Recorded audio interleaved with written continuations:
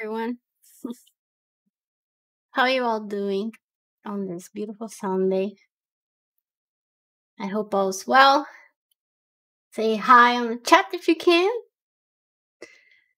Um, so today we're gonna do something a bit different. We're gonna leave ZBrush for a while. Hi, Khalil. Hello, Jace. Logan. Hello, Tarcísio. E aí? Willem. Willa. So, hi, Daria. Hi, nice to see you. Natalia, how's it going? Nice to see you all here. Ready to learn and try stuff with me? Taina, hi. So, we're gonna leave ZBrush. Senor, hi. Khalil, no ZBrush. Well, we might still do some ZBrush. I figured out, like, I don't know if you guys remember last week we were doing the little petal thing on her dress, and I tested out with nanomesh and I got better results than doing by hand. So I can show it how I use nanomesh to do that. I think that will be interesting for everyone. Mateus, yay Mateus. And yeah, so I think I'd rather just show the nanomesh part first, so you guys can see how I solved that dress part. And then we can go to Maya, do some rainy there, come back to ZBrush, test if the pose is working well, etc. Cool? All right. For those of you who don't know, I'm Leticia Gillett. Welcome to my channel, The Archetype. And this is sponsored by Lenovo. Thank you, Lenovo. And we're going to be continue our project. Hi, Nunji. Andrew, what's up? Yeah. So if you guys have any questions, always send in the chat and I'll try to see as much as I can while I'm working. But you let me know. Before we start though, I want to show you all like this cool new toy I got. Look at this. I got this. It's like a collectible for Kubo. This is one also same size for Coraline, but they're out of stock, so I need to wait. But look at how cool. So I got this on a Leica shop website. It's from Leica, the mold, but it says made in China. So they probably manufacture in China. And it's cool because his strings are real. I don't know. His strings are real and stuff. Let me get back in focus. Okay. And it's just super cool. So if anyone is a fan of Kubo, I highly recommend. Very good quality toy. Right. That movie was stop motion, right? Most stop motions now, they do use a lot of 3D though. Sometimes the stop motion part is mainly on the main characters, some parts of the set, and a lot of it is 3D to look like stop motion, you know? So they still use a lot of 3D. Cool. All right, let's start. So I'm gonna show you guys how I use nanomesh. I don't know if you ever. I'm no expert on nanomesh. It's gonna be very honest with you guys. I was just like clicking and testing and seeing where I could get. But this is the result I got. So let me put it here. And okay, so this is our girl, and this is kind of the result I got, which I still want to go by hand and move a few just a little bit so we don't get so organized like this. So I'm gonna change, but before I did that, I wanted to show you all how I did that. So here I have the before with the nanomesh not applied yet. What I'm gonna do, I'm gonna duplicate. And I'm going to turn off nanomesh. Delete actually. See here.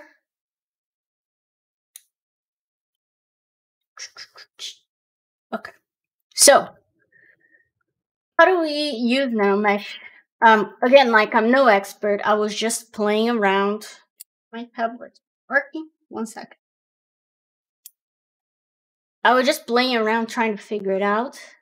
I watched a few tutorials and then I got to that result. So the way I found it out, if we look here in my topology, so what I did is I made this topology and tried to make them as square as possible. You can see the bottom here is a bit more square, but then up here is a bit, it's fine, totally fine. And you can see also that I did some polygroups like um, um, alternating, right? So I have one and then blue and then green. Just came from Instagram. Love your work. Yay. Nice to see you. Thank you for the kind word. So you can see that if you want to do this kind of offset here, like you see that my things are offsetting, meaning, let me get my Epic pen so I can explain. You can see that I have a row here, right? Change the color.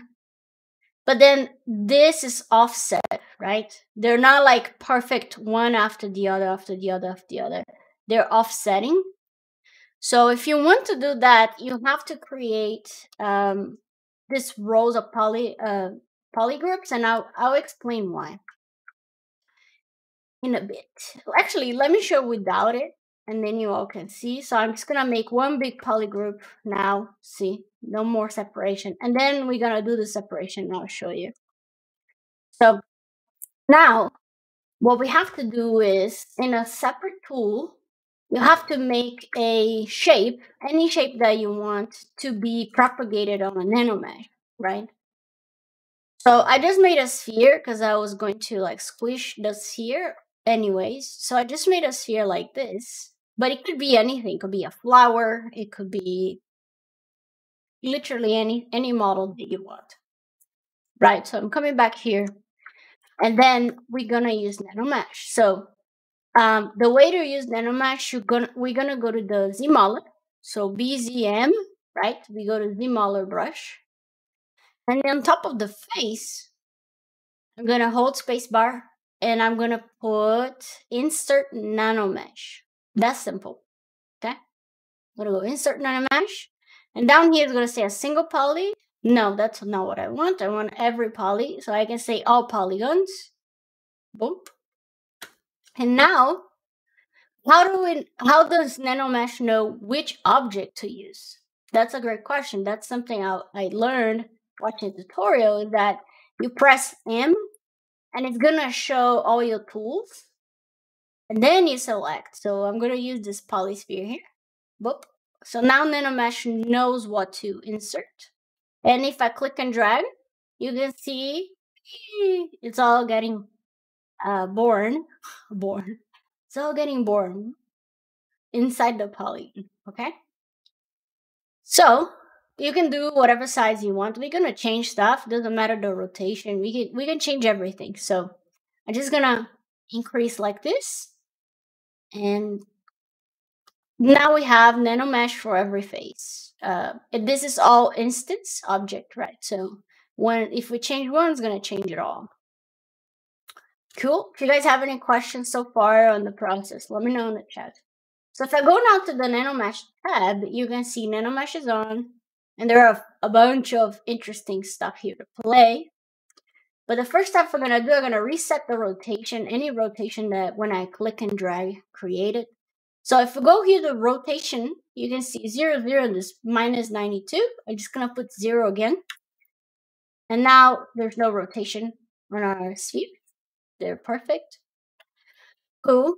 And we can start, like, literally what I did, I just start clicking and playing with this attributes. For example, if I want to change the height of it, I can go here to height, and you can see that what we want is more flat like this, right? So you can make it more spiky. That's kind of interesting, right? Like this. You can change the shape here. That's why I didn't model like flat, because when I was playing with it, I just made sure to do that. So let's say we're gonna do a little flat like this. Boop. Cool. So now we have that. And then we could potentially like change the size. So let's say like here, there's a ton of gap going on. So we can go to the size and we can just increase or decrease the size of our little thingies. So I'm going to increase, but you can see that up here it's getting pretty intense. And this is one cool thing also. You have different ways to propagate the sphere on the face. So right now I'm just saying proportion, which means that all spheres are the same size.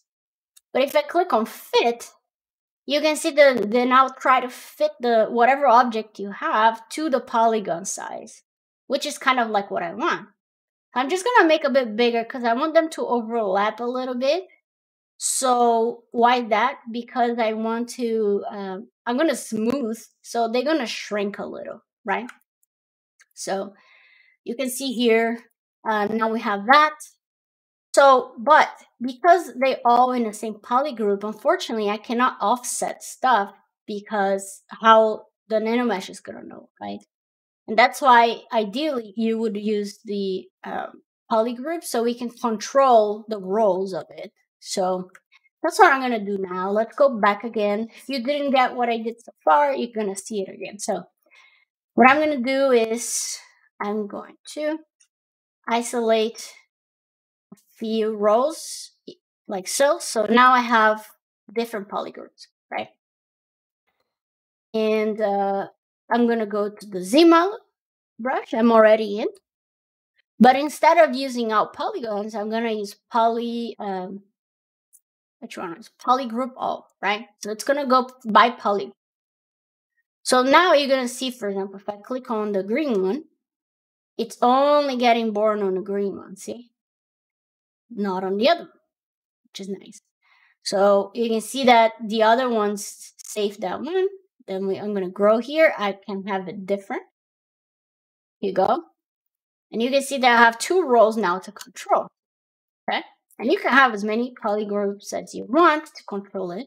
But you can see up here now there's like an index thing. If I go back to 0, I'm going to control the ones that we did previously. If I go to 1, I'm going to control this one. So, but they're all different now, right? So if I go back to 0, I can just say copy. So it's going to copy all the settings we did. And I go back to index 1, paste, and now they're all same thing. Hi, Prashant. So you can see here, but now we can control offset stuff, right? We can control a bunch of cool stuff, actually. So for example, if I go back to index 0, yeah, it's magic. It's annoying magic, hard to do magic, but it's magic. So if I go back to 0, index 0, for example, okay, I can rotate instead of being flat on the polygon, right? Let's say I want to rotate so they look like scales. There's like one coming out of the bottom of the other. We can go to rotation and see what kind of rotation we need. So you see here, like I'm using rotation, and look at how interesting. Like doing kind of like a random rotation. But I don't have anything turned on as random here. So it's kind of weird, right? So what I figured out after suffering is that, hi Vinicius, hi. If you go to alignment down here, it says no alignment. So that's why the rotation is going all, doing whatever they want. But we can say, for example, aligned by the normal. So now you can see what's going on. Or we can say aligned by long edge or by short edge, whatever. So I'm going to do align by short edge, which was the one I learned to do like the best way. And now we can try to see what we need to do, right? So like this is what I just want them go up a little. So it feels like the other ones are coming from underneath. Maybe it's a bit too much. Let me just do a little less down. Something like this. Now, let me put minus 20. Yeah. And we can, again, like copy the properties and then go to index 1 and paste. And now they all have that kind of like angle going up. Okay. Yeah. Cool. So now they're kind of like scales, right? Like going, coming from the bottom, which is nice. But then how do we do the offset? Right? So if I go to index 1, which is the one I want to offset, we do have offset values here. See? So I just need to test which one is it. So let's try X. Oh yeah, see what's going on? But it's funny, like if you do too much, it kind of like breaks the shape. I don't know much why, but I just want a little bit of offset. It's not much, so that's it, really. So I didn't break too much, as you can see. And that's basically how I did it. Let me go back to 0. Okay, so we're in 0. I'm just gonna do this much. And then now we have the offset. So by offset, if you don't know what I mean, it's just this. Like you have one here. Whoops, let me get a different color. You have one here. And then instead of having one below, like going in a straight line, you have one and then offset to the side and then go back here and then offset to the side. So that's more like organic, right? And you can play with other parameters, like you can create a little bit of randomness and such. But I'd rather do the randomness by hand. So this is kind of like what I did. And then if you want to commit to this, let's say I want to commit to this, you can just go to, where is it? Inventory? Yeah, inventory here. And then you can say want to match, and you got to click twice because we have 2 index, right? We have 2 rows, so you need to click for each row. And now you can see that that's committed. Look at that. And if I press D for dynamic subdivision, you can see what happens. Yay! This is actually better than the one I did before. So that's how I did it. And then, like I said, I'm going to go by hand and just like break a little bit so it doesn't feel so organized and such. I can get the color, fill it out, and now we have those scales that we wanted going on. And again, like now they're just pure geometry. They're not instance anymore. So if I wanted to start moving stuff around, I can. They don't have any attachments in a no mesh anymore. Cool. So again, like I said, like if I wanted to just like start like, oh, this one's gonna be a bit longer, this one's gonna be a bit shorter, blah blah blah, and start creating like more variation. That's how I would do it. But this is not what we're gonna do today. This is just a little thing for you all to see. If you knew NanoMesh before, great. If you didn't, there is a very cool potential to do a lot of fun stuff, especially using the poly group, because then you can create the index stuff. But we're gonna do some quick rig in Maya. And just so I know, how many of you use Maya? Like, or yeah, how many of you are Maya users or Blender? If you use Blender, you can say on chat Blender. If you don't use any, you just use ZBrush. You can say that too. Let me save a version. Okay.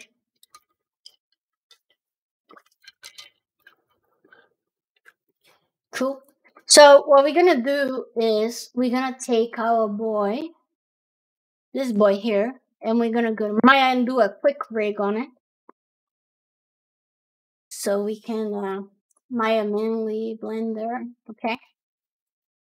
Number 4D, nice. 3ds Max, cool. Okay, he has some shorts, so that's cool. The ZBrush. Okay, so we're gonna use a tool specific in Maya that's called the Human IK. But most softwares like Blender, like Max, I don't know much about Snow 4D, so I can't speak for it. But a lot of them, they do have some sort of a similar thing like Human IK, okay, which is kind of like a simple rig just to do a quick pose on stuff. So, first of all, before we go, I'm going to open some UVs. Okay, so I open UVs for, at least for this personal project stuff, I open in here in ZBrush. So I'm going to do the body here, separate front from back. Whoops. This. Separate the front from the back. I don't have to do this because I like it. I like to have it separate like this. Then, yep, well, there's some polygons here. Just do it proper. Oops. But now it's half-half. Nice. Not to cut your flow, sorry. Well, in Blender it's called MetaRig. Nice, yeah, MetaRig. Yeah, Max has its own thing. I think it's called like Biped or something. I don't remember anymore. Did you do ZBrush or design the topo? For this personal project stuff, I just use ZBrush because, you know, it's just gonna be an illustration. It's not gonna be for animation. So because it's for illustration, yeah, I don't need to worry about topology too much. So it's just ZBrush host. And no worries, you can ask anything anytime, okay? All right, so I got my UV, my separations. So now, just on the foot here, also I'm gonna do just a bit better to separate the bottom of the foot from the top. That's something I do when I'm doing real UVs, right? So I'm just thinking about what can I do to make this the most similar thing. Cool. So now I'm just gonna go here, select this polys and this poly row here. All right, so now it has a different UV set for that. Hello, Alan. Cool. So now, how these UVs are exported to other programs, they are exported together with the model file or as a jog file? They go together, Mateus. They go together. So, yeah. So what I'm going to do here, I could separate the ears as well and do a bunch of separation, but I'm not too concerned. So now that I have the poly groups and I'm in the lowest subdivision level, I can go to Z plugin, UV master, and I'm going to turn on poly groups because I made them. I know my model is symmetrical, so I can keep symmetry on. I'm just going to say unwrap.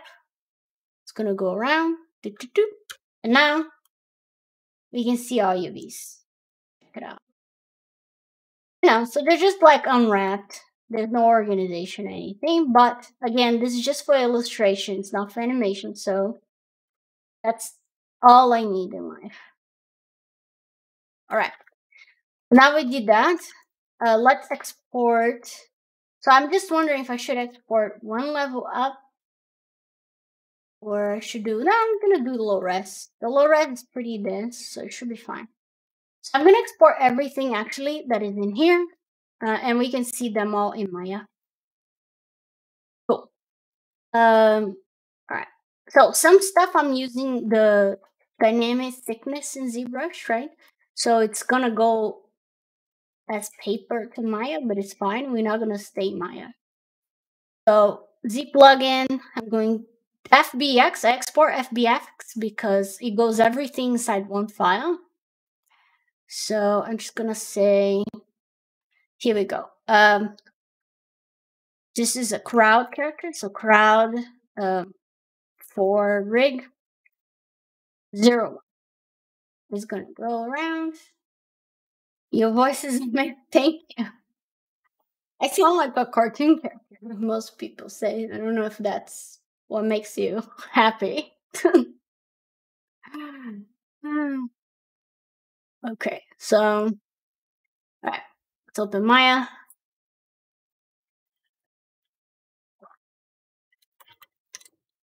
It's been a while since I've been 3ds Max, but Max has a tool like this that's very good as well.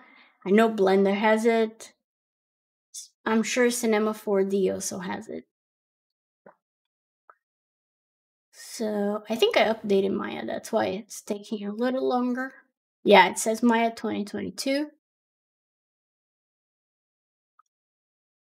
I don't even know if I opened this version yet.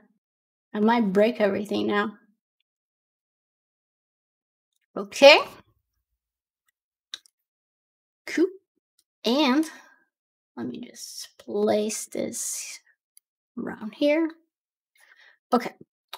So now, easy peasy. Just gonna go File, Import, my desktop, where is it? Gnomon, Rebel, and then I have my model here. Cool. As you know, because I started in ZBrush, right? The model comes very tiny and normally not placed correctly. So what I'm gonna do is I'm gonna group everything.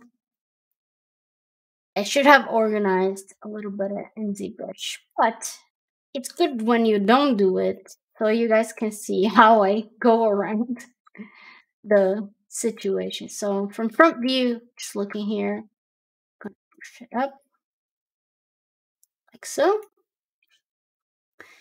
And I'm gonna scale this up. Well, I don't think I can do that because my ZBrush file. Yeah, I'm not gonna scale. I'm gonna have to work with this tiny scale, which is fine. We're gonna do it. Gonna be fine. So now I reset everything. Freeze the transforms. I don't need the group anymore. Okay. Okay. What program they use inside Disney to rig and animate? I think well, I don't know if I can say it, but it's independent of the program. They create their own tools inside that program, and it becomes something completely different. Like they just create their own tools, like I said. So it's not like vanilla any software that they use. They create a bunch of tools to support the rig there. Hey, get viewers, follow, and prime. Okay, I don't need that. I'm good with my people. All right, so I'm gonna do some poly paint here. Bring the poly paint in, and it looks funny. It looks different. The poly paint. It's because the ace thing here on the viewport. I'm just gonna turn it off, and we can see it. Cool. All right, so now let's put some rig on this. And I didn't name anything. And you guys are seeing like the worst case scenario.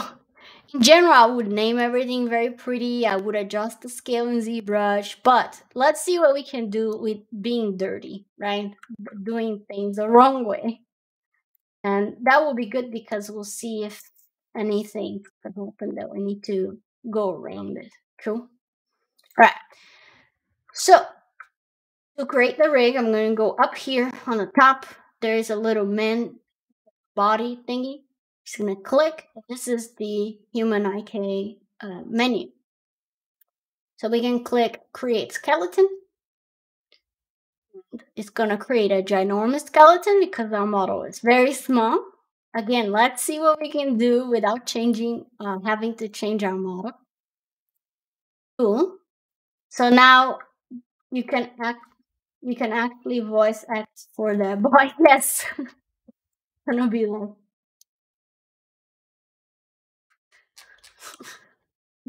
I'm super interested in Disney hair software tonic. Seems really neat. Yes, it is very neat. Wish they would we would have it to use. So I'm gonna put 0.1.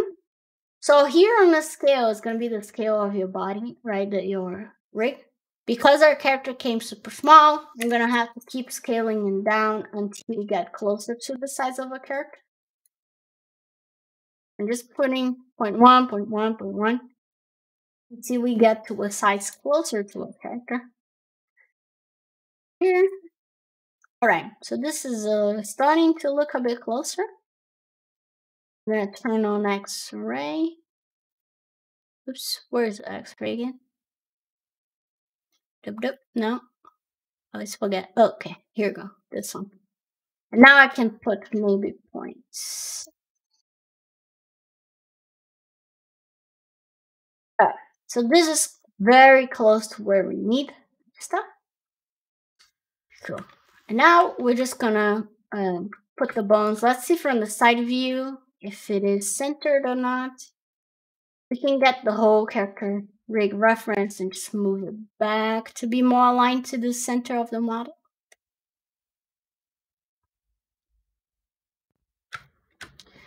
You mean for modeling, Logan? Okay, so this first bone is the clavicle. So I'm just gonna keep it right there. And again, I'm gonna hide some of the clothes because ideally you don't do with the clothes on, you do with the body so you can see what's going on. So I'm gonna get this bone. And again, like the main thing about when you're doing dirty rig is make sure that your joint, it's kind of like equal distance from the boundary area, you know. If possible, right? Here obviously is not possible. Like my boundary area goes until here. But if possible, you put the joint right where it's like center. If you put like a little sphere like this, kind of like centered. That's one thing I learned about Ray. How do you export polypaint? It's actually a little script I made, Galen. Galen is asking like, how do you turn on the polypaint in Maya? It's a little script I made. If you Google like how to visualize polypaint in Maya, you might find other people's scripts to use. I would suggest that. Is fun. It's nice to see. So, after that, can you show us how to adjust the scale in ZBrush? Sure, yeah, we can adjust them. Okay, so I'm gonna put this in the center, kind of like I set up the mass, and then rotate down like so. And we can scale this kind of like around here.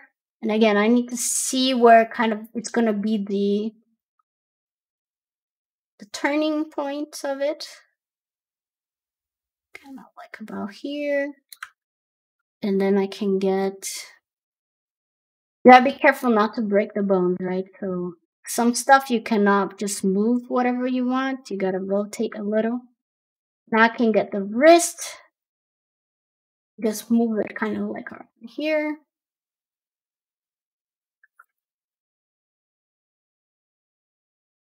Scale the hand.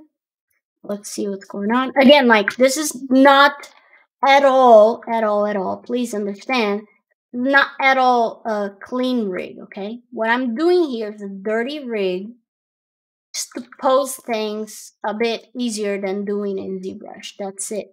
I'm not doing a rig for animation. Again, I'm doing a rig for illustration, which is just to create 1, 2, 3 poses and call it good. Okay? So understand that. All right, so for the fingers, just gonna put on front view. And because it's a dirty rig, we don't need to go too crazy about like the rig being perfect, you know, and working perfectly or anything like that. Again, like I might even not get a very good result on the hands from the rig, which is fine. We can just fix it in. What I like to do basically is like I like to create the rig and then I'll fix it in ZBrush later. Okay. So actually, this bone is to go back here. So I'm just gonna, if you guys have any questions, like I'm not gonna explain exactly. You guys know what I'm doing. So I'm just going to put things into place, and I did it all wrong. This.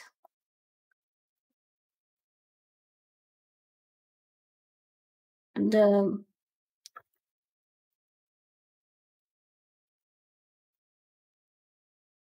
again, I'm just not claiming I'm a rigger. I'm doing a quick rig for us to do a quick pose.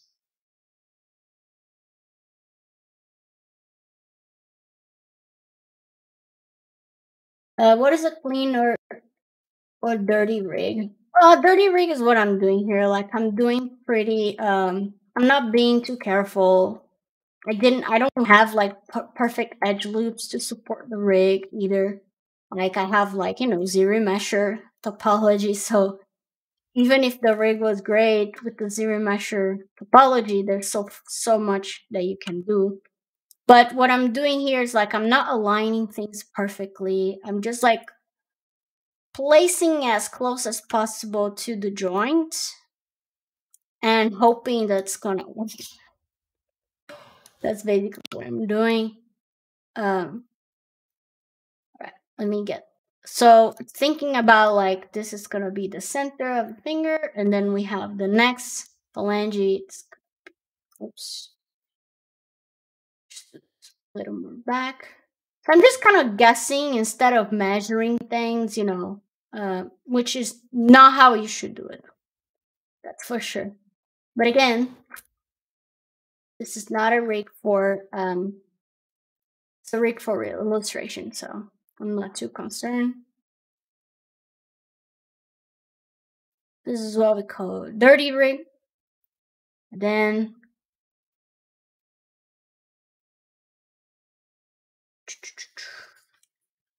and you can do this, like I said, using any of your favorite software. Just I feel more comfortable doing this in Maya, so that's why I'm doing it here. So Gambiaha, yeah. Nanji, aka Gambiaha for sure. Okay. Like a clean rig would be like they would really use the edges of the topology to align the bones. So they know that's going to be super clean because it's exactly on the edges of the topology.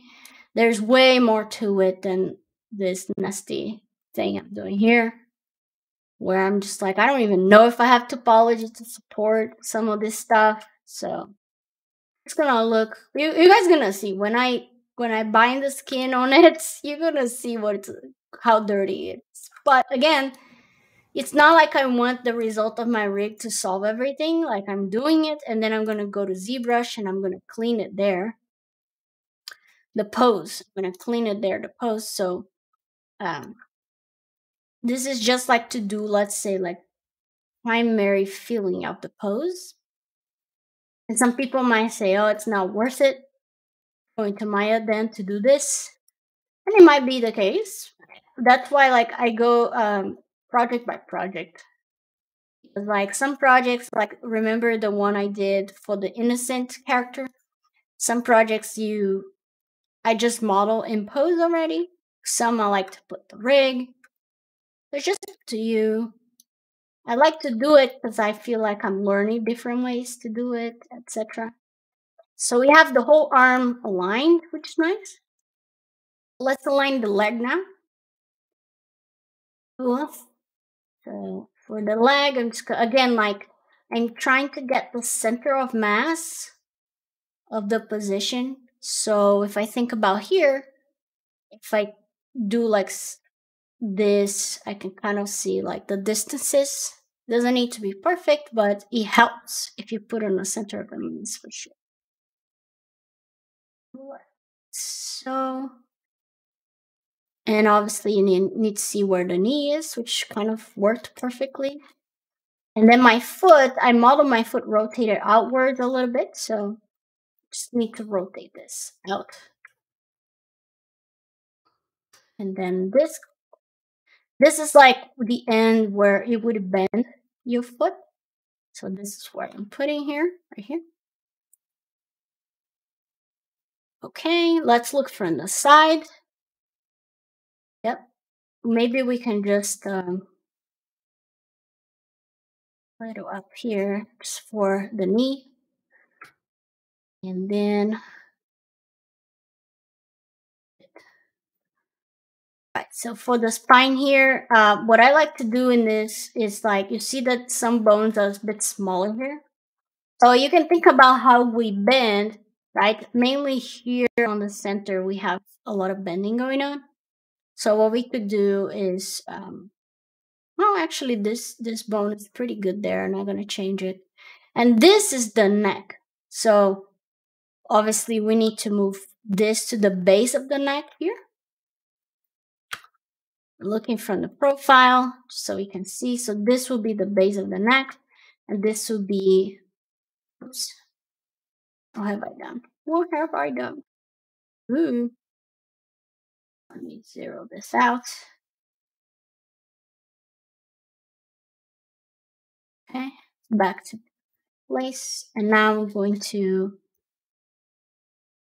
just put on the base of the neck here, the head. Boom. Again, like trying to be in the middle of the mask.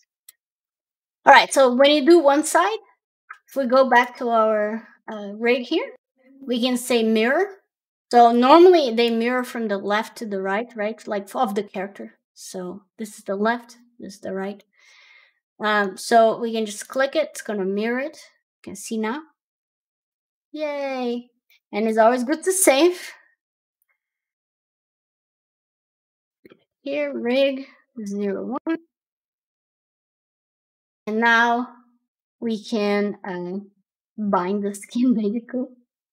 So now that we finish our bones, I'm gonna bind them to our mesh. So the way to do that, I'm gonna hide the clothes now. Oops. Just so we can see just the body. See just the body. And then the way I like to do it is just I select all the bones. And then I select the body. And you have to go to the rig tab here, rigging. And I'm gonna say skin, bind skin. And there are a few things that I change here on the skin bind. So by default, there's a bunch of things here. I'm not gonna explain why I changed these things because, you know, it's gonna take a long time to explain the math behind it. But because I selected all the bones, I'm just gonna say select the joint. Binding method. There are many binding methods here. One I really like to use is the heat map or geodesic voxel. So let's try the voxel to see what happens. The method, classic linear or dual Cartesian, I could show that the difference after we bind, but it doesn't matter much. Just do dual Cartesian. Let me remember. Yep, this is all the same. And this one is interesting. It's asking like, how many bones do you want to influence an area? It says 5. That's too much for me. I like to put 3. Again, I'm not going to explain much, but I'm just going to say apply and close. And it's going to bind everything. There's no error, so it means that everything went well, hopefully. And now here's the magic of the human annotate, right? Now after I bind, if I go to definition, actually if I go to control, no, it's in here, sorry. If I go here, I can click on this create control rig. Look how cool. It's going to create all the rig controls for us. So I'm going to click. And now we have all the control rigs. So if you see, we have these handles here. If I move it, you can see that it's moving, the character. You can see I have the handles for the eye kick. And then I have this yellow bone structure inside for the FK system. So you can do like this. See? So it has 2 controls for you. So if I take him, I want him to dance a little bit. And as you can see, some stuff you see, because I'm using the binding, the default binding, I'm not painting any position or anything on the mesh. If I do extreme stuff like this, you can see that it's breaking here, right? Which is fine. Also, like if I rotate the head, for example, the eyes, the mouth, all the stuff is not going together, which is okay because we can always bind the stuff to the bone. So a way to do that is, for example, I can open my bones here again and first just get the head bone, let's say the head here, only that bone. And then I'm gonna select the eyes, the brows, the hairs, the teeth, the tongue. And then I can say bind. And now, just because it was just one bone, hopefully it's gonna work well. Let's see.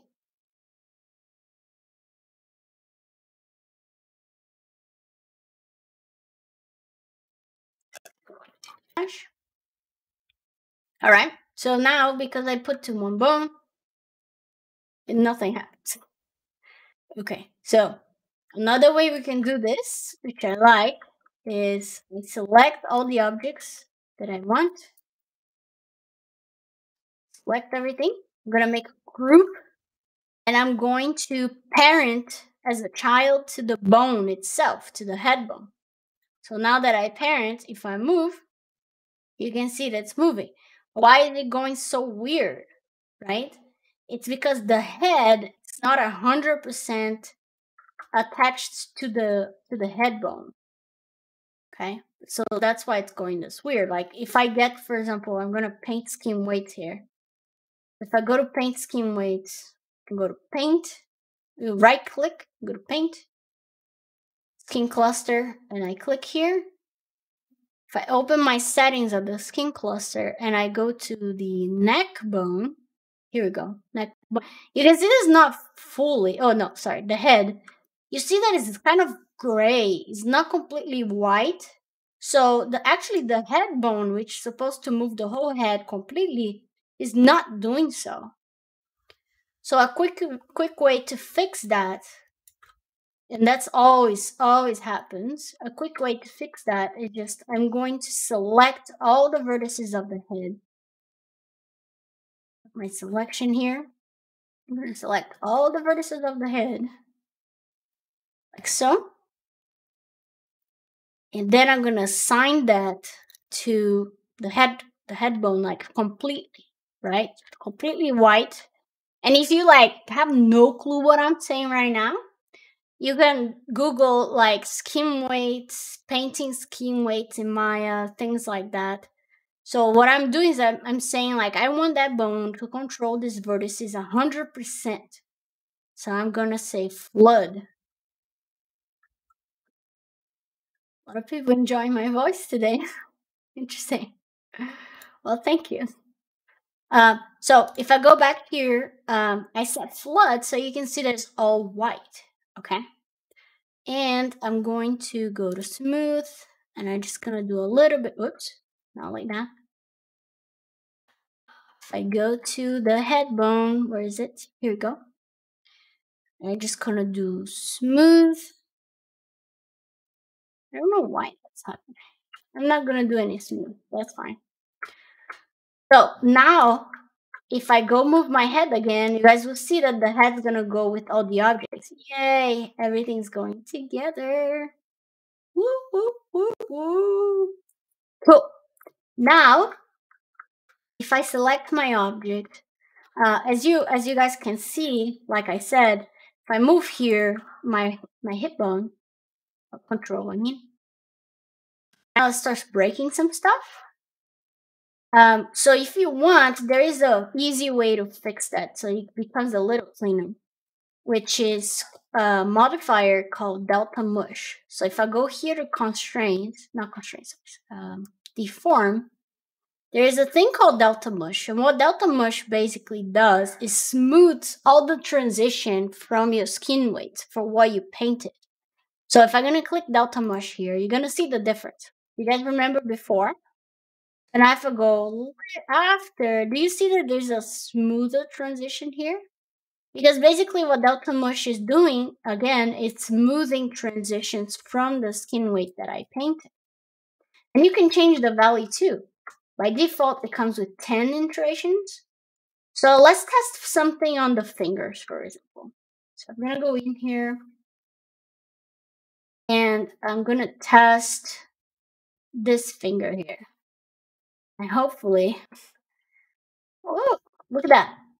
So it's going very smooth, almost like we don't have those breaks, right, of the joint, like the knuckles. You can see here, but if I do this, and I change my delta mush value, look at the difference. I'm going to change to 0. You see that something changed? It's like a bit like dirty and stuff. It's because, again, the delta mush is going to smooth the transitions of things. So I'm going to go back and put 10. And now you can see there's a bit cleaner. And you can put like, sometimes depending on the character, I put like 50 and it goes super clean, but I don't think we need for this game. Alright, host said, during production, do you split the head from the body for facial and blend shape? Oh, it's all in one mesh. It depends on the studio. Some studios, they do a lot of blend shape. Some studios, they don't do it that way. But yes, you can always split the head. It will be easier to create blend shapes for sure. I'll probably do that. Okay, so I'm going to select all this stuff and just reset. The reset is this little guy here. Cool. So we did it. Yay.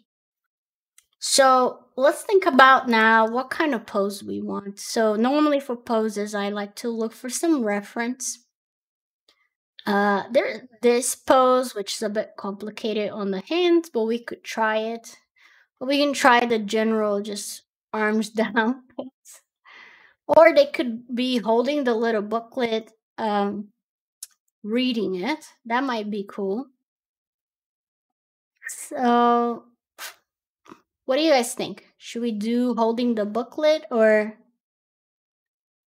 just with the arms down? With the arms down, it would be obviously very easy to do in ZBrush. We just needed to lower the arm. You can see here, my skin weight is a bit intense on this area for the arm. So we probably gonna need to fix this in ZBrush, or we can try to fix the painting in Maya. But yeah, like we could lower this, or we could try to, let's see, holding the booklet, how it would look. So we would do arms like this. Maybe if he's singing, one chest out to the crowd, dramatic opera. Yeah, that's a good idea, Tia. We can do that as well. So, like this. And if he's holding the booklet, we could rotate the hands. And I'm going to model a little, very quick book here, just so we can have an idea. So, I'm going to get a cube. Leaves all these faces here. Now I have a book.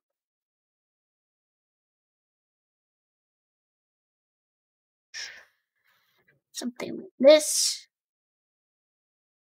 Again, this is just a placeholder for now for us. Oops. This.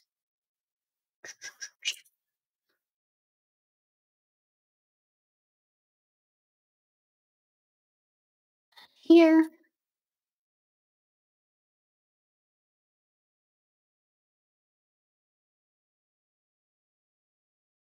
So let's test it out with the book.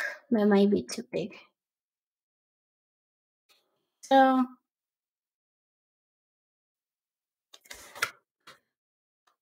yep. And yeah, I think that's good, right?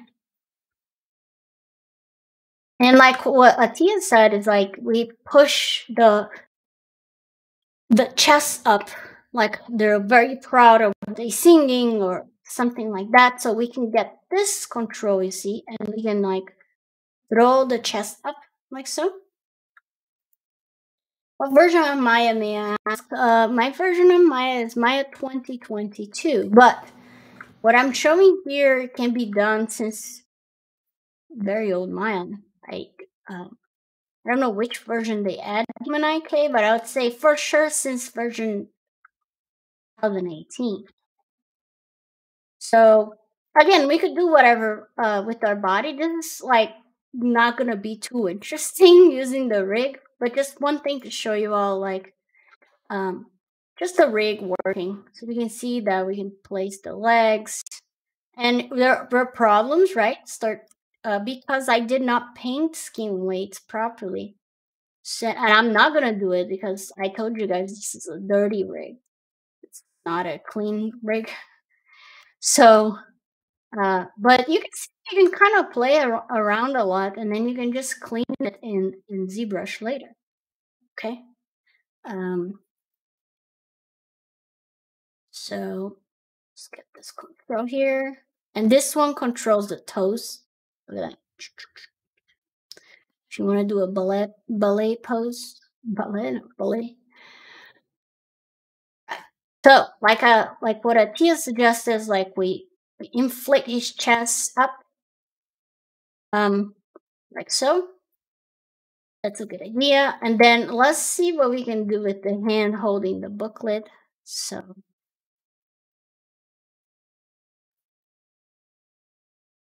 the hand kind of where I want. Rotate a little.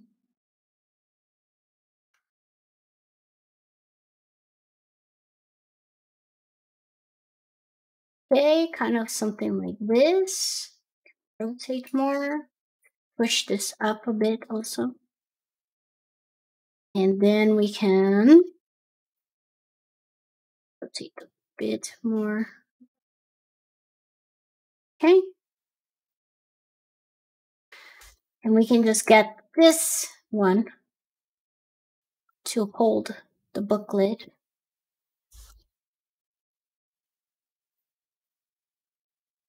All right. Okay. I can rotate this in. So.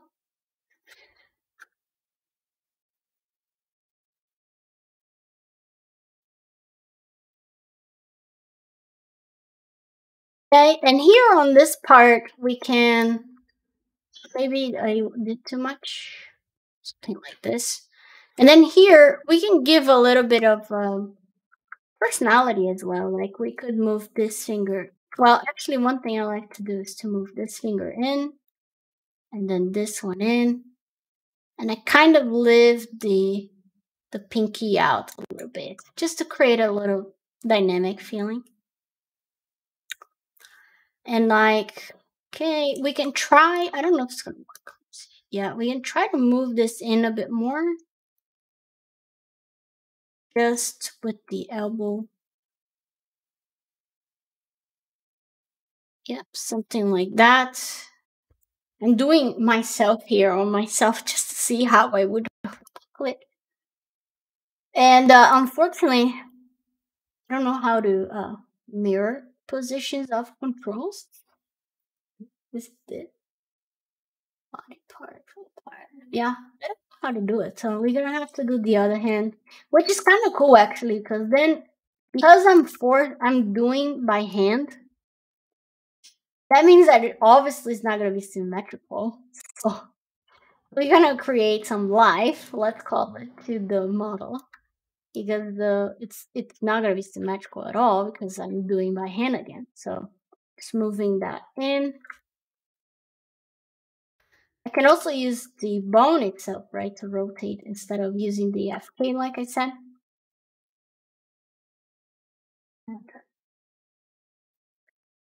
Something like so. Maybe too close.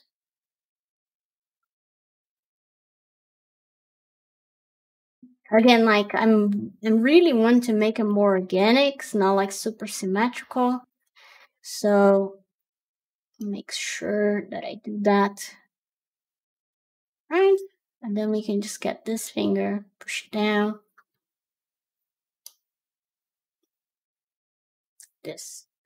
So now if I hide the controls, we can see what's going on. I can see some problems, right? It's penetrating, which is not a big problem, but just something to think about. This wrist is penetrating way too much, so we can push this out a little more like this, and then we can rotate the hand in more. So it doesn't penetrate as much. And rotate like this. Right. Cool. And that's kind of where we are. What do you guys think?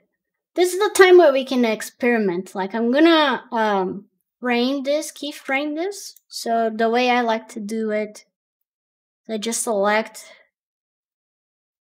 all the controls,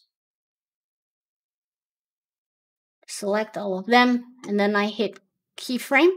So it's just S in Maya, and then it creates a keyframe. Well, now I can try other poses, and then I can see which one works the best for me. So let's say if I did not have the booklet, I can reset pose, reset pose, okay? And now we can try the pose with the arms down. We can move the arms down like this. We can try to close his hands. How do you close his hands? Pretty cool thing in Maya. I can just select the fingers, up here, and then close it like this. You see? I don't think they would close too much like that, make a fist, but I just wanted to show you all, like, this is a way you can do it. So I'm going to reset, and I'm just gonna make the hands a bit more relaxed, so I can select everything and just do a little bit of like this. And now the hand feels a bit more relaxed. And then I can take this finger here, relax a little as well. And if I go down now, so, and hide the controls, you can see that his hands feels a bit more relaxed. And I can turn around here, make the fingers closer. So you can see all the power of just playing around with it, right? We can relax them, push it in, this one, this, and relax the other hand. Come here, select, just do a little. This, just, oops, too much. Like that. Okay. And if we wanted just before anything, like we could create a little more, not for our character because they're very proper, but we could play with what we call contrapposto, which is you put your hips, like one leg, your weight is, it's one leg, let's say. So this is going to be the leg where the weight's going to go. And then the hips goes down like this. And then this part goes like this. It's called contrapposto because it's all opposite, right? So if this motion is going down, the up motion is going to go up. They're like contrapposto. So if I want to put the weight, for example, on this leg, I can move a little bit to the side. You guys can see already that the weight now is on this leg. And then I can rotate to create that feeling.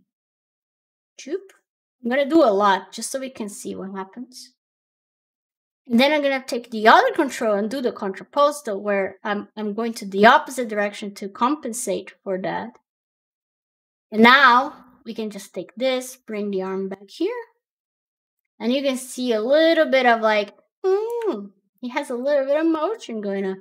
And again, like, this area is so annoying. This always happens and you have to clean up later. But you can see that there's a little more dynamic feeling to the pose. And you can even play with the rotation as well. So let's say, like, I'm going to rotate this control looking a bit more that way. We could also take this leg, move it back a little. And then this foot we could rotate out. And again, you start giving more life to the pose of your character. We could get this rotate up a bit. And then again, this one you can rotate a little bit opposite direction. And it starts giving some life to the character. We could do a little of like this hand could be a bit more back like this. And then maybe this hand could be is holding his tummy. or holding some books or something. So you can see that's pretty good. Like you can do a lot with it. Again, we could take the head and look at the camera. Look, not like that. Look at us. You know, sassy pose. Yeah, we can make him squat, jump, jump, jump. You know. So, anyways, you guys get the idea. Uh, what is this control? I don't know this. Though. Okay. Yep. That's pretty cool. Can play a lot with it and do some poses. But for our maybe when we do the rebel character, we're gonna do a very cool pose, right? She's gonna be like with her hands up and some weird stuff going on. But for this one, this pose feels pretty good.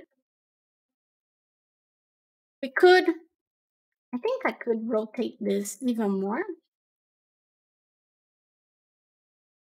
A little more like this.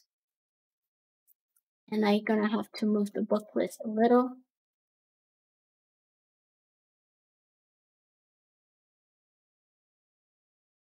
And also, they could have the legs like a little closer together and not so open the foot. Maybe one foot a bit more open, one a bit more straight.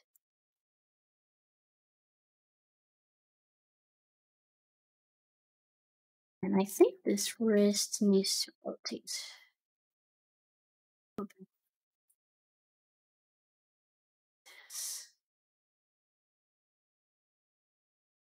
What do you all think? Feels pretty good, right? The pose. So again, I'm going to select the controls and I'm going to keyframe it because I did some changes. So now I have the pose. But how the hell I put the clothes to follow this?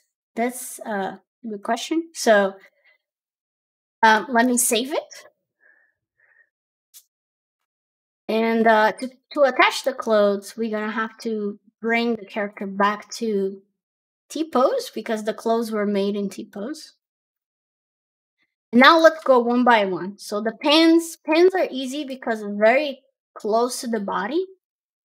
So what we can do is we can copy skin weights from the body to the pants. So I'm going to select the body, select the pants, and I'm going to go skin.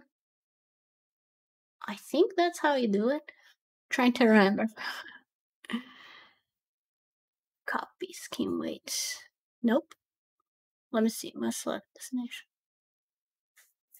Maybe it's the opposite. Pants, then body, and then we say copy skin weights.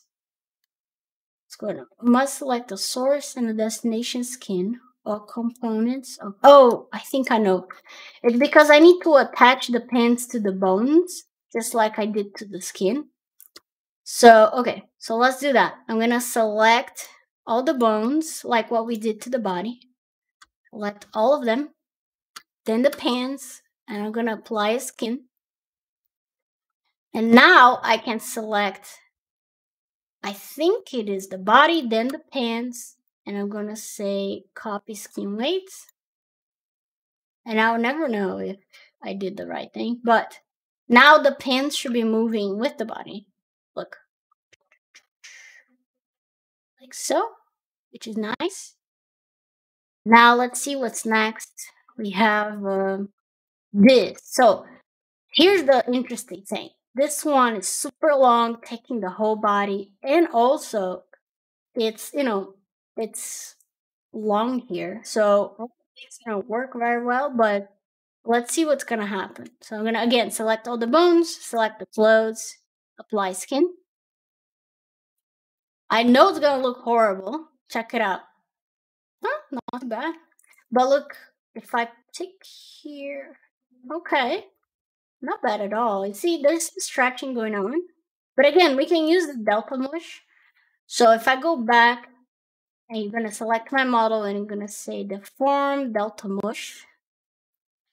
And then if I move now, it's a bit softer, see? But I can add more delta mush to it. So if I go back here, I'm gonna take the delta mush, say 30. Start getting a little softer. which is nice. So let's see on our pose how much it broke. So if I go back to my pose, too bad. Look at that.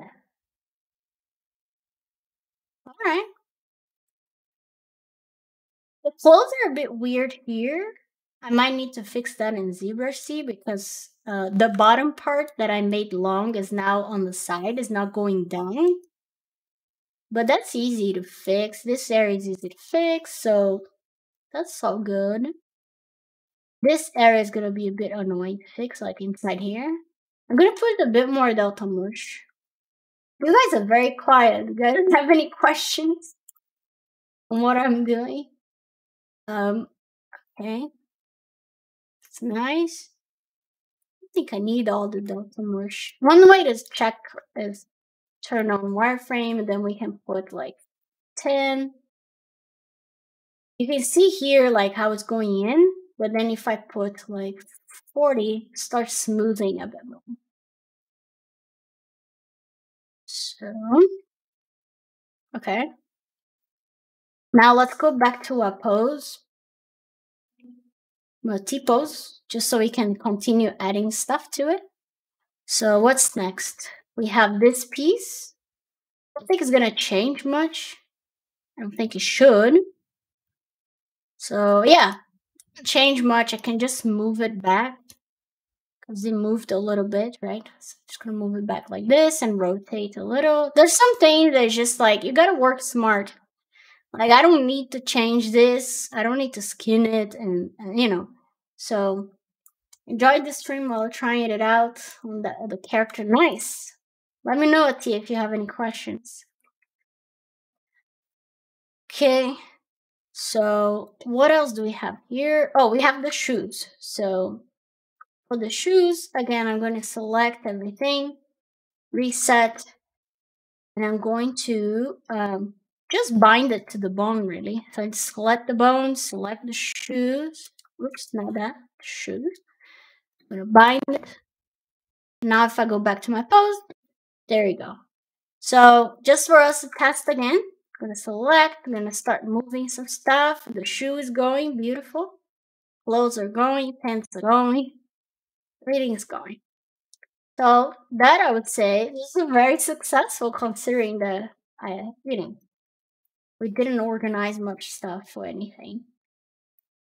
Daria said, exciting things are happening here. We are watching and not breathing. Yeah. We could try something on the hands just so it doesn't feel so symmetrical. Maybe we can try on this hand here to see something. I'm just gonna roll some of the fingers. Maybe on this hand. I'm just gonna make the fingers a little more relaxed, maybe, or the pinky, maybe we can like roll like this a little, and then we can just do it like this. I'm just trying to think of things that feels a bit more natural, doesn't feel so copy pasted. We can rotate this one here, like so. Maybe this finger can go down. Yeah, I think we're starting to break a little bit of the idea of the symmetry.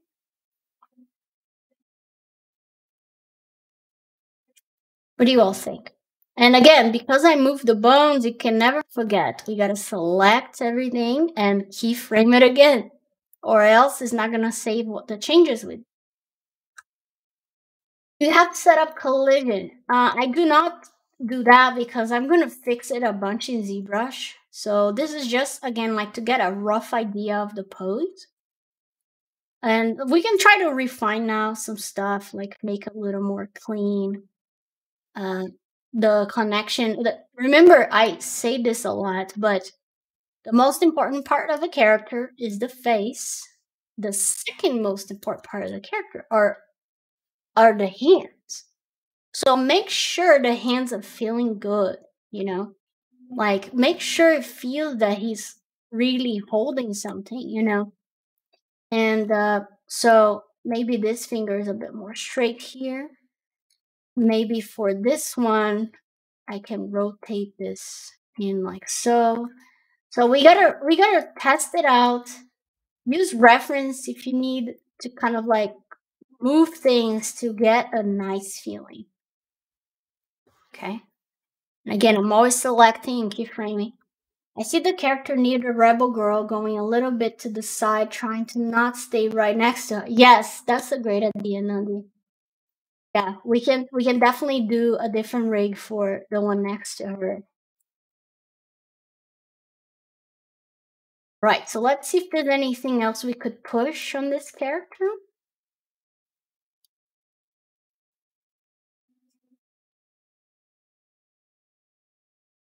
It's pretty good. Will you do slightly different poses for the other kids? We could, because they're the same mask, so we can just do different poses, Daria. So we can certainly do it. We can do like one. Yeah, we'll see. We'll see what we can do. But I think this first kid is feeling pretty good. I don't know what else. Do you guys have any idea what else we could do to make it interesting? Might just do a little bit more of like tight hands like this. Again, every time you change now, I gotta keyframe it, or it's gonna go away. This we could potentially later like break a little bit, like the head, give a little tilt or something. I like to do that part, like breaking symmetry on the head in ZBrush. Because right now we can still work in ZBrush on the head symmetrical. But we could do it so we could do like one of them trying to reach. Not like that, but we can rotate the eye down, obviously, but anyway. Cool. So let's say that this first kid is done. Now is the tree test. Is this gonna import back to ZBrush correctly? Because I moved stuff. So we'll see. So I'm gonna hide the controls.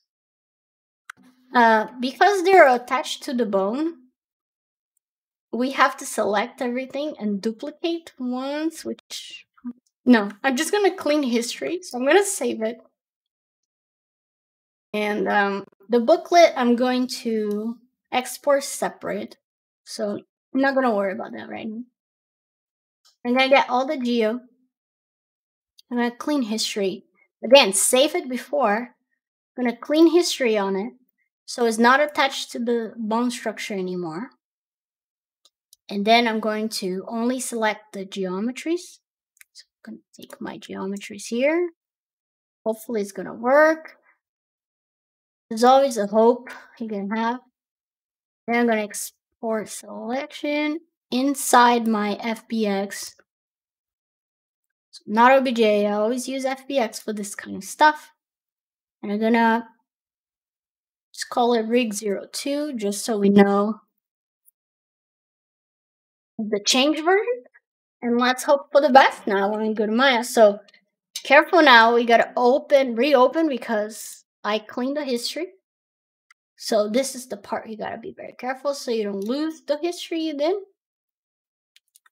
And now let's hope for the best. Well, actually, I don't think. Let's see. Yeah, because I'm gonna have to re-import. So I'm gonna go import. Everything's gonna come back.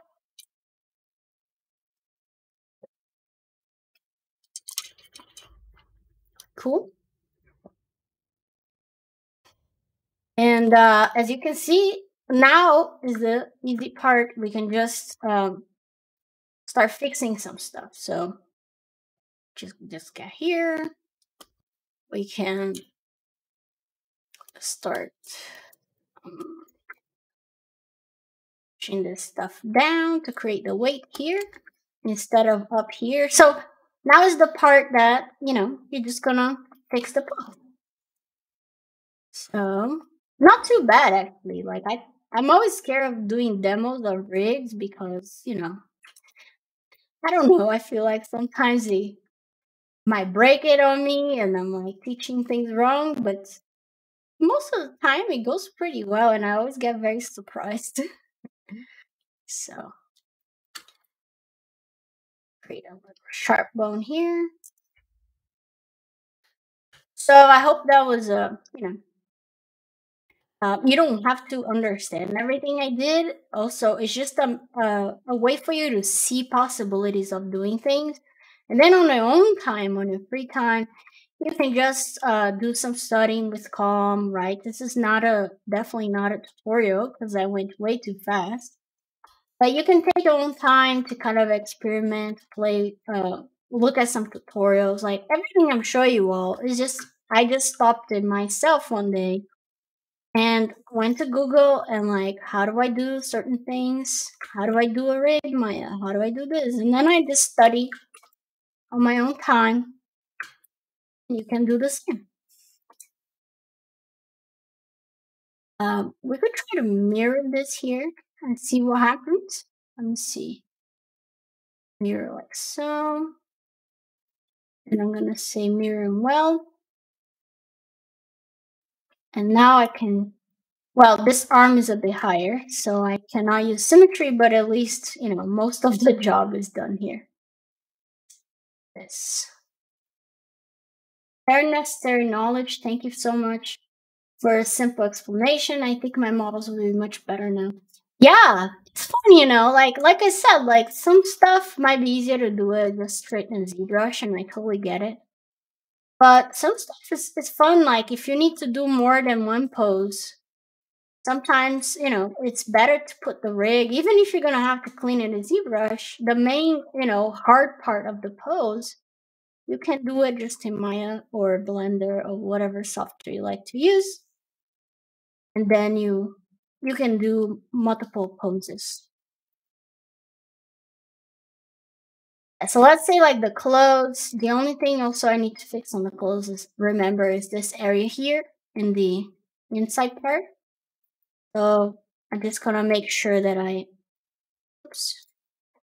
mask here, invert, and then I can make this come out back again.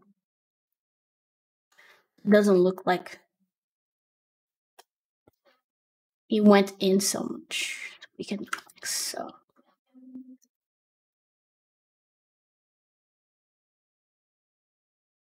Okay. There you go. Have you ever used this sphere rig if you want to think about it? I'm not actually loaded. I never used the Z-Sphere rig. I heard great things about it, but me myself, I never used it. Never stopped to try, to be honest. I should.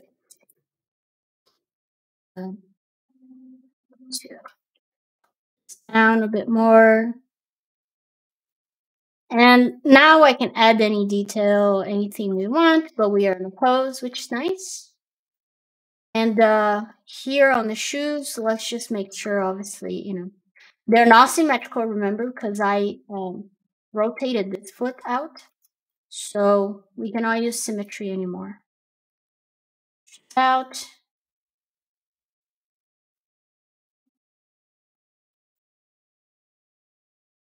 And now I'm just going to add the modifier. Dynamic subdivision. And then I'm going to do a bit of thickness, like so. There you go. Now we have a shoe. I might do this shoe to add a bit more detail, to be honest, on the shoe. So this is not the final, let's say, shoe. For the pants, same thing. I'm going to do dynamic subdivision, add a little bit of thickness.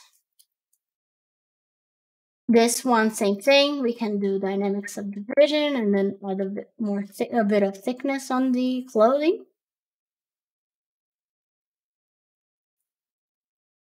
Like so. And then this piece, we didn't change anything on this one, so I can just add subdivision, add some thickness, and there we go. Now we have a boy. I can add back the thickness to the hair as well. So I think I was adding that thickness in like this. And I think I did this. Can't remember. Thickness. Yeah. And you can see now with the pose. And we can go back to Maya and export that booklet.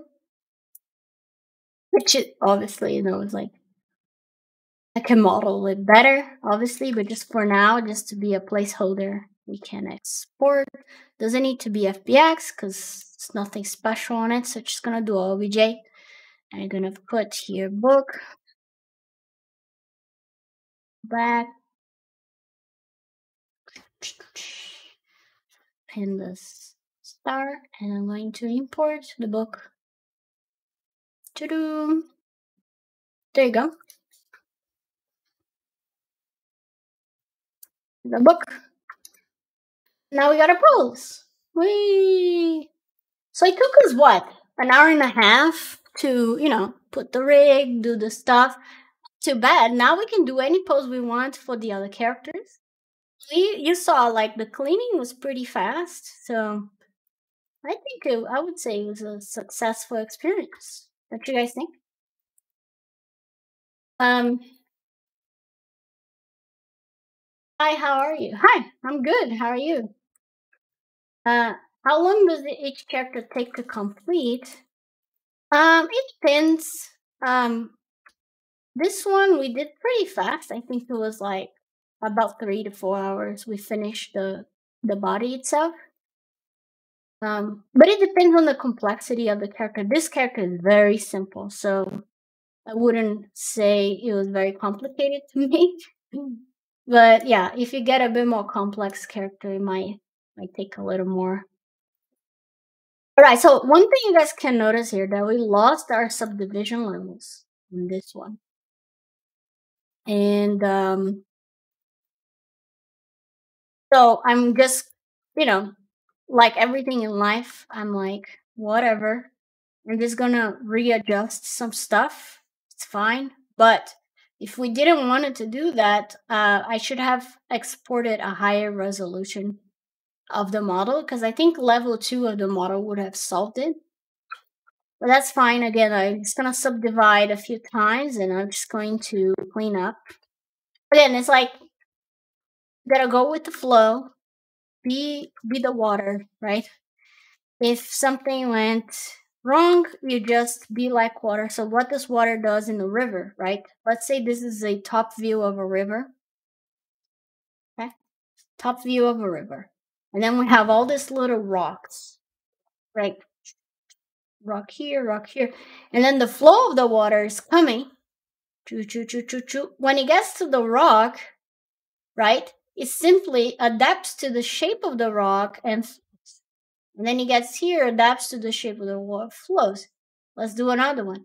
This one's coming here, adapts to the shape of the water and keeps going. Adapts, whatever it is. So this is what I mean when I say be water. It's just like you adapt to the problems. You don't like guess, oh my god, I did it wrong, I lost my subdivisions, I'm gonna die. No. You just try to flow with the shape of life, like if life puts you a little rock in the middle, you just adapt to the shape and keep going forward. And that's basically what I'm going to do here. I'm going to adapt to the decision I made, good or bad, and continue, Right. How long does I posted my whip of an innocent archetype on Instagram. You said you're curious to see, but probably haven't seen it. I'm pretty new at 3D, but if you would like to give some advice, of course, Dari, if you don't mind sharing your Instagram handle here, or if you don't feel comfortable, just message me on Instagram directly. Like you don't need to share your handle here if you don't want to. Okay. But if you do, be free. Any of you guys can share it here actually, because we all uh, friends, so we can all follow each other. So what I'm doing here is adapting like the water, and just gonna get some stuff.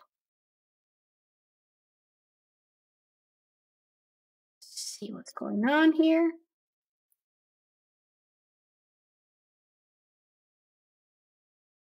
I can go here to the lid and just like sharp a little more. The lid area here. Ooh. But luckily this character doesn't have a lot that we need to clean. I can, you know, very simple. So if I want to make things a little sharper, I can just go around and do so.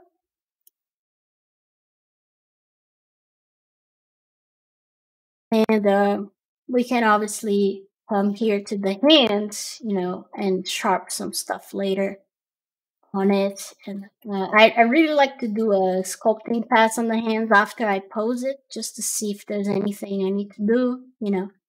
I could potentially like mark some of the knuckle areas like this. Um, Love to meet some new artist friends. Yeah, thank you, Ahiki, for sharing. Daria, thanks for sharing. Cool.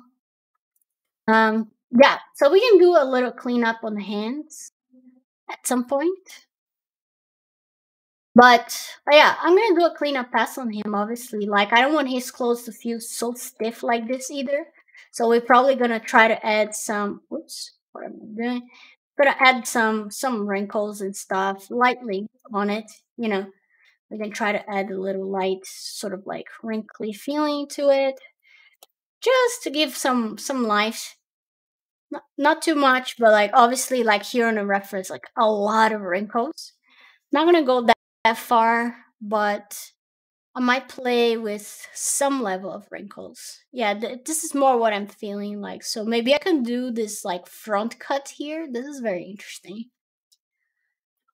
Let me see what we can do. We can try to do the front cut. See how I would do it. Let's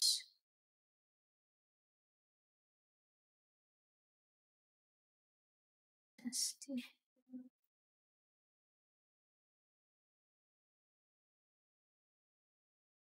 Ish.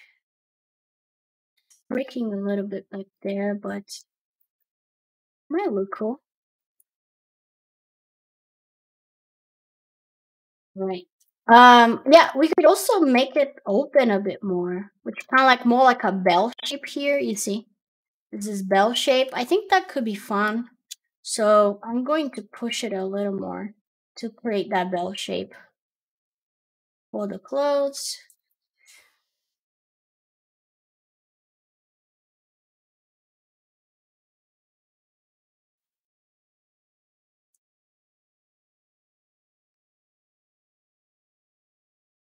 Thank you, Willa.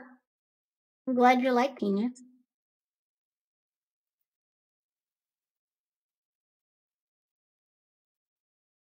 Do a little bell. And then we can think about what kind of wrinkles we're gonna add. I was trying to use the ZBrush simulation, cloth simulation, but I'll tell you guys, I'm not very good at it. We can try it together again, but if you guys want to see me fail hard, but I'm not very good at it for sure. So, if anyone knows any good tutorial for like clothes with the simulation, Blender cloth simulation, I would love a suggestion of one, because those things I've tried did not work right in the past. Cleaning here a little. Yeah, I like that bell shape. I might make even the sleeves longer.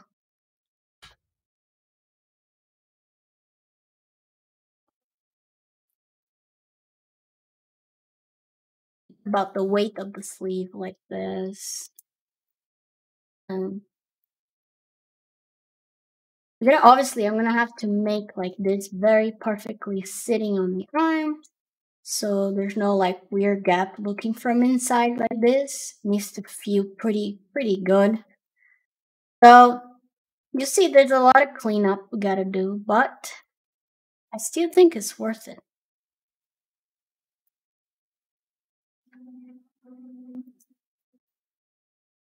Patrick said, "This looks great. Thank you." Gnomon! Yes. Yeah, you see here, like, there's some weird stuff going on. So, gotta go with love. I'm not doing with too much love because we're, like, doing together here. But we'll go with love. And it's gonna look great. Alright. For example, the character of young Jacob on the sea beast, how long did it take to reach the rigging process? Um, can I remember? You mean like on the pipeline, right? Not like me putting the rig on the character to show it. In a pipeline, it takes a while because again, you gotta have to do the proper topology on the model, right? That takes time. And then you send to the rigger, and they're gonna test it out some stuff, see if it's working the way they need. It takes a while.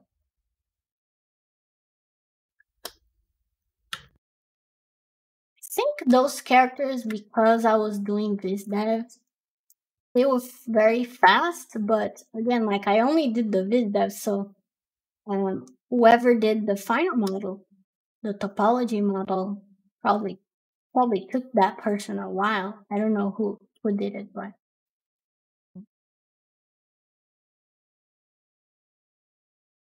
yeah, see, I'm trying to create like that real feeling of gravity and touching the body. That's very, very important. Especially again, because the area close to the hand, and the hand is the second most important part of the body. So we don't want to make anything look bad on that area. So I'm just gonna keep cleaning here. Look, this side looks much, much better than the other side. So again, I can just mirror it, to be honest, and then I can just move this side to place again.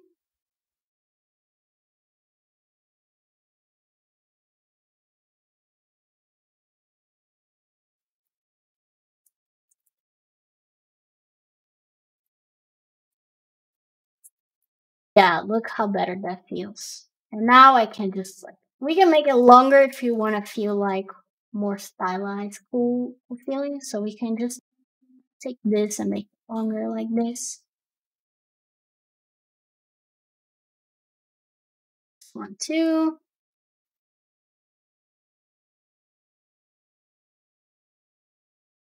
Cool. Let's turn on our book.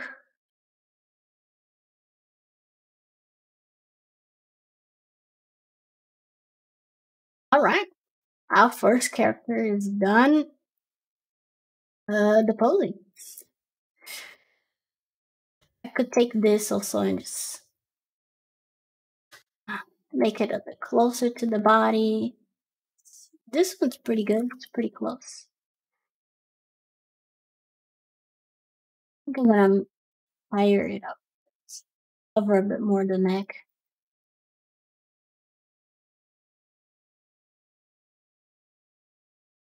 All right. Um. Cool. So I'm going to keep cleaning up, especially the hand. Like I said, like I'm going to make sure I can see the knuckles, so it doesn't feel like sausage fingers like this. So I'm gonna take a clean pass on it, and we might try to do the cloth simulation on the clothing. Should try it. I mean, it's not gonna work because I'm like I said, I don't know what I'm doing, but we can always try just to see how it feels. So let's test it out. So what I'm gonna do is this. I'm gonna hide the booklet.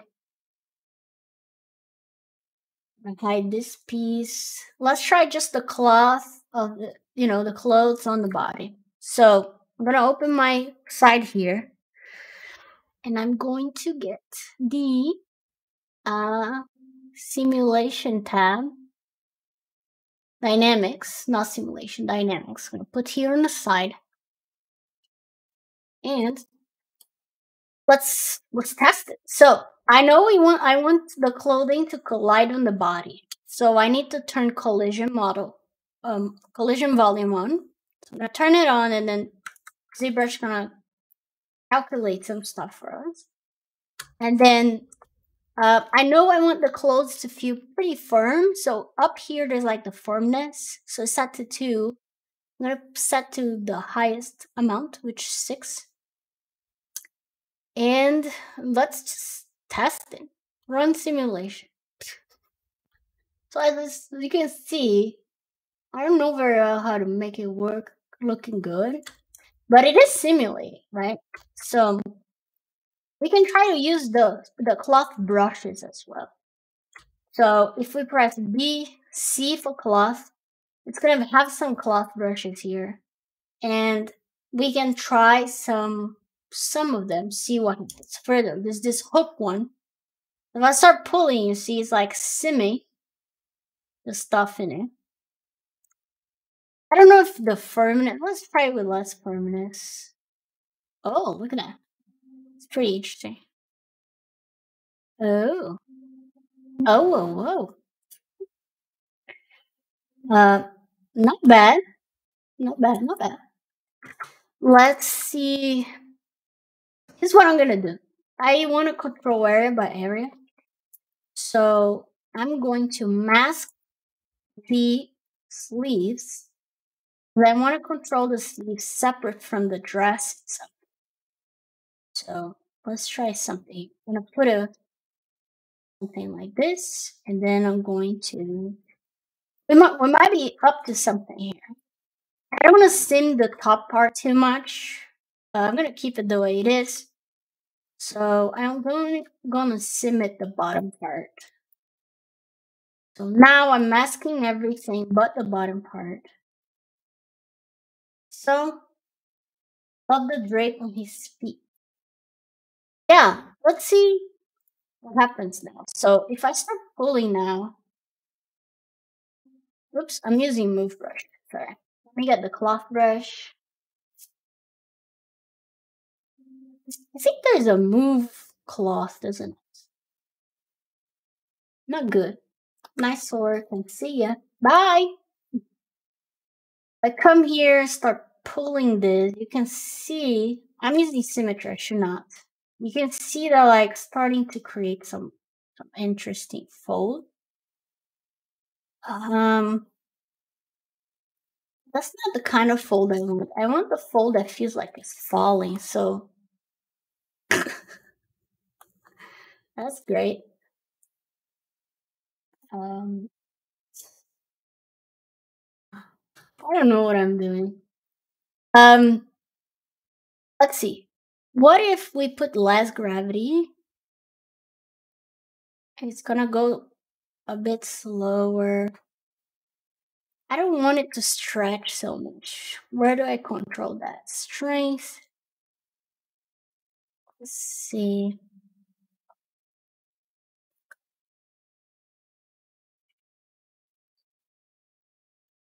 Self collision. Allow shrink. Allow expand. I don't want to shrink. Let's see what happens here. It's shrinking to adapt to the body. That's interesting. But that's not what we want. I just want some gravity. Yeah, I don't know why it's melting down. If anyone knows, because I don't know what I'm doing.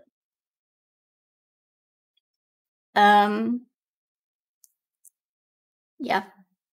What is the strength? Maybe lower the strength. I'm still falling. I might need to do without gravity. Let's see. Let me turn off gravity, and then we can say contract.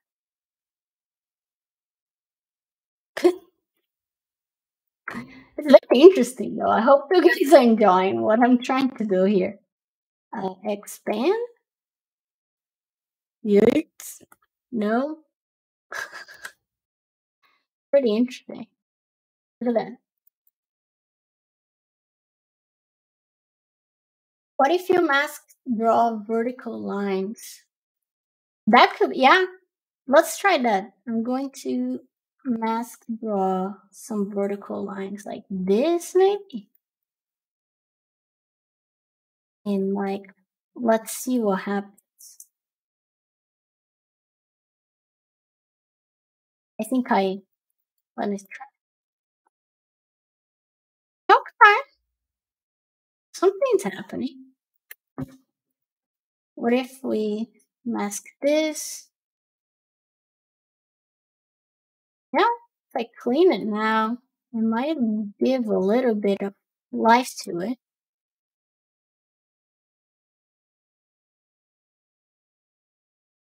Not a bad idea.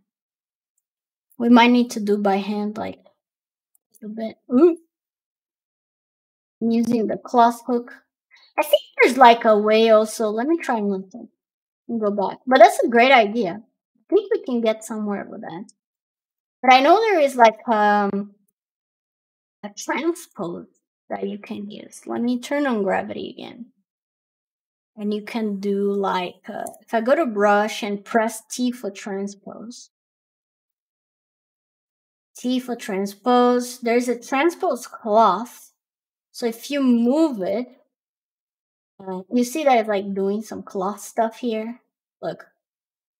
So you kind of move the cloth. Um, what matters for this? I don't know. I'm still not getting the result I want. We can try to like do some things.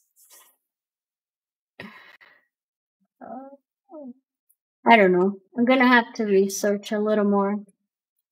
I don't know what I'm doing, but we can always sculpt, right? So if you don't know how to use it, like myself, we can just sculpt some folds on it. Old school style. No worries. We can like mark a little bit more on the center here. And we can get very similar results. We're gonna do a pinch.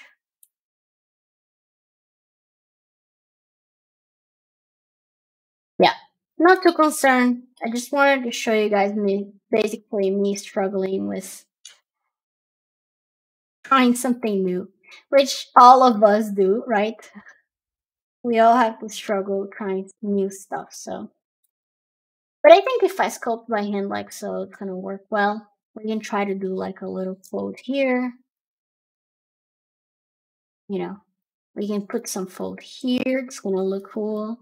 I always like when I turn the arm like this. I like to do this like I push it in, and then I inflate the top and the bottom like this. It normally creates very nice like turning fold. You see that? Let me do it again on the other side so you guys can see what I did. So I'm just gonna push it down. I'm sculpting down on the line, and then I do a little sculpting up on the sides of the line, like so. And then you can see what happens there. It looks pretty juicy, right? Very cool. Cool. So let me turn on the other stuff back. Booklet. And I think that's where I'm going. Let's try to sculpt a bit more stuff here on this one. I think I'm gonna try still that kind of like middle line center thing. See if it worked well. Use the pinch. I don't know what happened here that I have a little. Oh, I know what that is. Because of apology. See, there's a pull on my pathology, so I think I can delete it. Let me see if I can. Delete, edge loop complete. Created some breaks, but okay. Deleting a bunch of stuff here. Nah, I can fix that in Maya later. So let's just do a few more folds before we end the stream today. And I hope it was interesting seeing the rig stuff there. Definitely, I think it was pretty successful the rig we did. I forgot to save. Yes, thank you. Let me save it.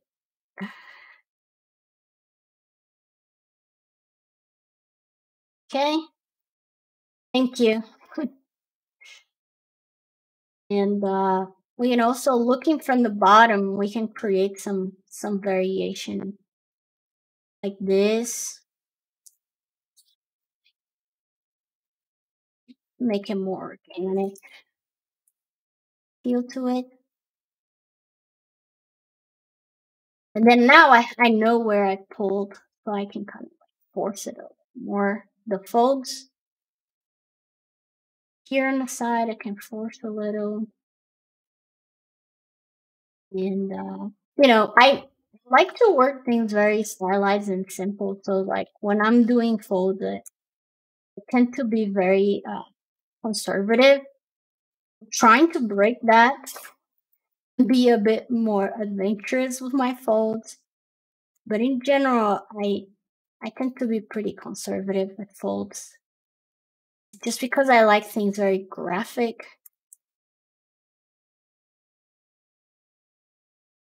We can go around here and just like try to inflate the sides of this fold, create that feeling here that we saw. I'm just inflating here to create a little more. I hate that I have this pull.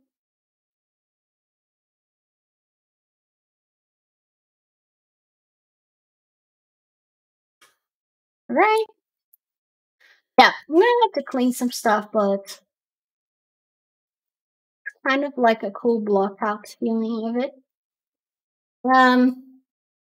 I'll pass up. Thank you so much, Leticia, for the amazing tips. Yeah, Atia, keep me showing what you're working on. I'll love to keep seeing it.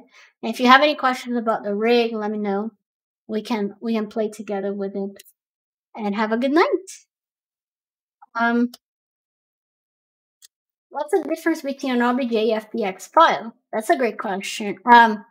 So OBJ is like a simpler format that the way I like to say it's a FBX, you can have a lot of subtools inside the FBX. So when I import my FBX, you guys saw that all the subtools came all organized and nice with the names, just like so, where the OBJ would not do that. Also, FBX, for my experience, sometimes I save polypaint on OBJs and sometimes it doesn't go with it. But the FBX, I never had that problem. Like every time I save FBX, it goes with everything I want on my mob. So I'll say like FBX is a more organized evolution of OBJ. But like the exactly like technical explanation, I don't have that to give it to you. I just know FBX normally is the one I use because it saves more parameters that I like to use. That makes any sense. Just trying to keep going here a little more. So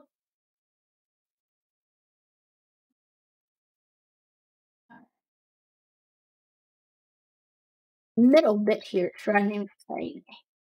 Because when I mirrored, the topology did something weird here in the center, and then I lost. I might have to zero image it. Cool. Right. I love your tip. I love your tip of pinching the folds from the inside from a few streams ago. Yeah, that's actually a great idea. We can do it now. If I select just like few parts. Oops. Select here like so. You guys can see in here where it's pinching in, and I can just take the pinch and like pinch from the inside, and it does a cleaner pinch for those folds, you know. So that's a great reminder. Okay. Um,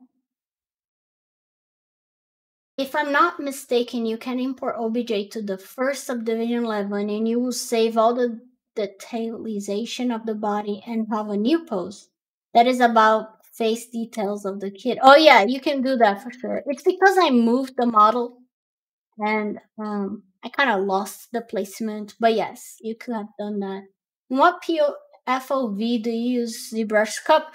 That's a good question. I normally use 85. 85, I use between 50 to 85 to sculpt. 85 is a bit flatter, which I like. Normally I render my stuff with flat lenses. It's just my taste. I like flat lenses. So I tend to sculpt with 85 or 70, something high like that. Some people like to sculpt more like 55, but my taste is a bit flatter, so I do.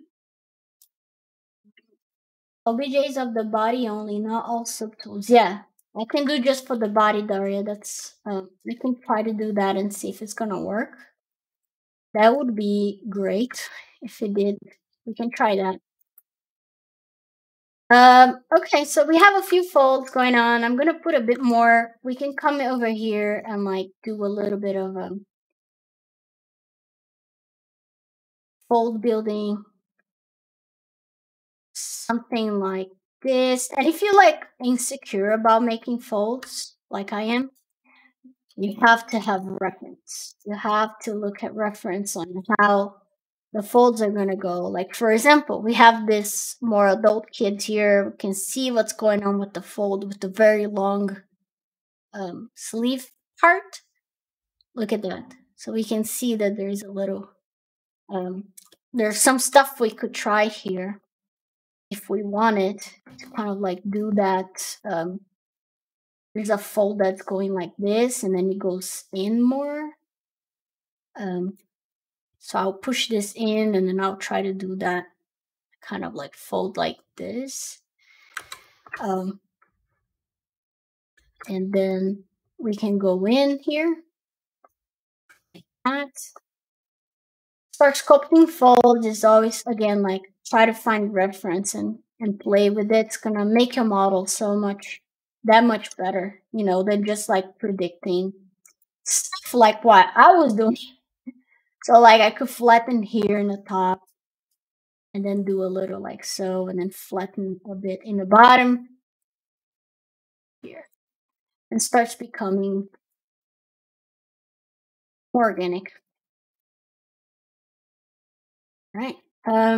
Let me try what Daria said. I'm going to go back to if I'm you guys, if I'm saying your name wrong, please feel free to correct me, you know.